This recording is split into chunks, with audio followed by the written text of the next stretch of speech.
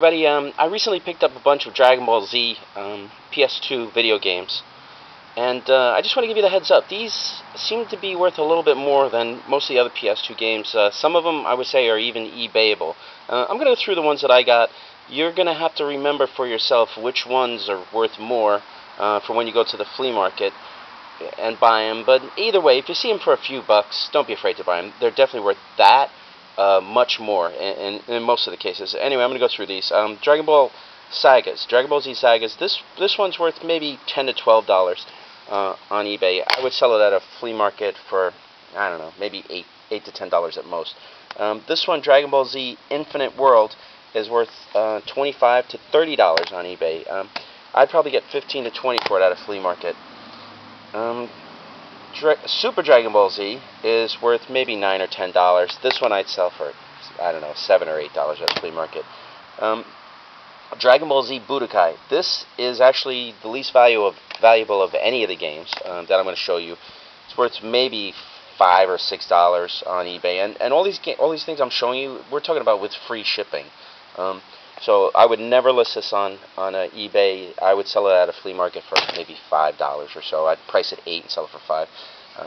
Price it $8, sell it for $5 maybe. Dragon Ball Z Budokai 3.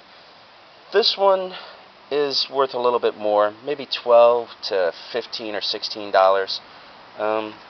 For me, I'd still sell it at a flea market by itself. Some of these games, what I would probably do is lot them and sell them that way. And this way, it's an easier sale on eBay. You get more money. But this game for me would be flea market, and I would sell it for, I don't know, maybe $10, something like that, $10 to $12 at most.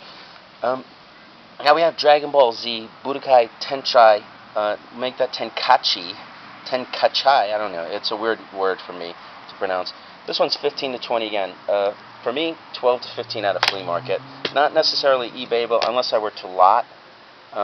Like if I had 1, 2, and 3, I would definitely lot that. I'd probably go for like $70 or something like that. I might lot 2 and 3 and see what happens there. Dragon Ball Z Budokai Tenkaichi 3. This is the most valuable of all the games, and I actually have it in the greatest hits and just the regular black label version. I don't necessarily know. This is probably more, like a bit more valuable because, like a teeny bit, because people would want to collect the black label more. But if you're looking to play the game, these run at least 40 to 45 with free shipping on eBay, and that was a surprise to me. I don't know of hardly any games on PS2 games right now. There's like a very, very few that will sell for that much. Anyway, just wanted to give you all a heads up on that.